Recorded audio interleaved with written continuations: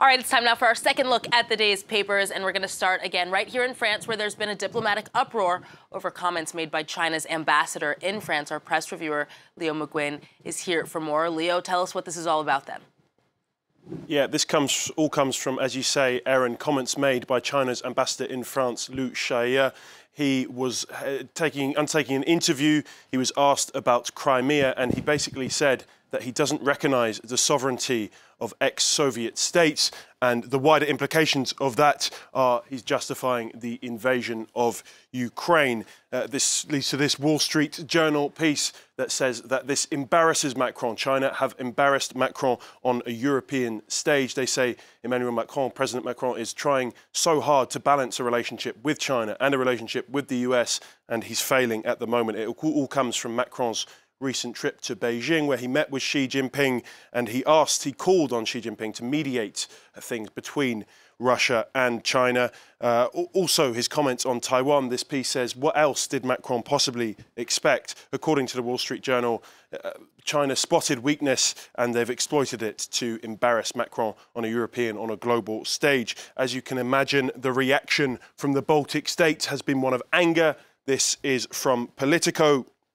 They report that Lithuania, Latvia, Estonia, they've all come out and called for an official explanation on the matter. Latvia called the comments completely unacceptable, whereas Estonia's foreign minister said they're a misinterpretation of history. There's also been an angry reaction from Kyiv, one of President Zelensky's advisors. He's accused Lu Shaye of parroting Russian propaganda, and it's not just the Baltic states who've reacted strongly to the matter. You can see in this piece in Le Monde, 80 lawmakers from around Europe have called on France's Foreign Minister Catherine Colonna to declare Lu Shaye as a person non grata. They note that at a time where war is raging in Europe, it's vital for a democratic world to send a really strong message on this. All right, Leo, we'll stay on the topic of Emmanuel Macron then, because it's been exactly 1 year to the day since he was re-elected for his second and final term as president. What do the French papers have to say about that? Well, Erin, as we well know, it's been a tough few months for the French president. He's taken the opportunity to celebrate his 1 year anniversary by answering questions from the readers in Aujourd'hui en France and in Le Parisien. His approval rating has never been as low as it is today. Much of this, of course, comes through him pushing through those unpopular pension reforms, raising the retirement age from 62 to 64 without a vote, of course. Throughout this interview, he talks about many things, from inflation to health, via immigration, and obviously the very unpopular pension reforms. Macron's unsurprisingly insistent that the reforms are a good idea. But one really interesting thing from this, he does come out and say he regrets not defending his reforms more publicly. And he says that Elisabeth Borne, his prime minister, took too much of the flak, and that's something he regrets. If we look at L'Opinion, they reflect on 1 year on since his re-election. They call Macron the inflexible president. We can see this cartoon of Macron in a tank just running through walls. Elisabeth Borne, his prime minister, in the sidecar there, she's saying there's other roads, there's other ways we can go. But Macron says, no, this is my map. We're going this way, determined to take this route no matter what. We'll cross the channel now to the United Kingdom then, Leo, where there is a race row involving one of the Labour Party's best-known ministers. Tell us more. Yes, so this all surrounds Diane Abbott, who was the Labour Party whip until very recently. She's front and centre of many of the UK papers this morning. This is The Independent. Diane Abbott stripped of Labour whip in fresh anti-Semitism row in the party.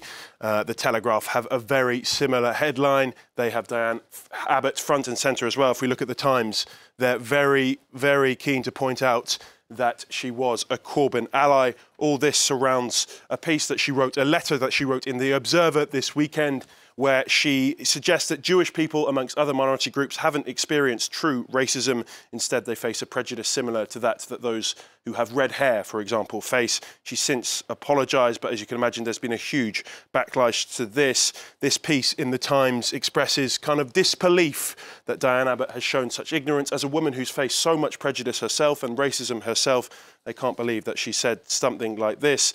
This is, of course, not the first time that the Labour Party has been embroiled in an anti-Semitism scandal, which this Times piece says makes the whole thing even more astonishing. Of course, former leader Jeremy Corbyn was suspended from the party in 2020 for his supposed failure to take action on anti-Semitism within the party. We'll change gears now, Leo. One newspaper is discussing some potential unforeseen problems when it comes to space tourism.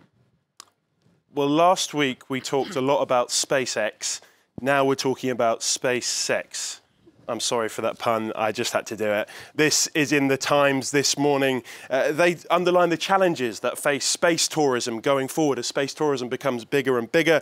They say couples who want to join the 100-mile club will face some problems because it's not something that people have talked about. But it is a real issue, especially when it comes to reproduction, because the impact that microgravity and increased radiations levels have in space, no one knows. It's not been done before. According to one expert, the solution is rather low-tech. It's not quite like in the movies. He believes couples will have to sign a waiver, basically saying that they won't conceive children in space. The piece also highlights the lasting after effects that could be in place. Radiation could last in a male up to 74 days after their return from space.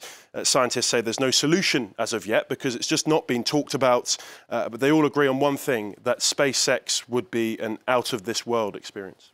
I'm sure it would be. Leo McGuinn with your press review. Thank you very much.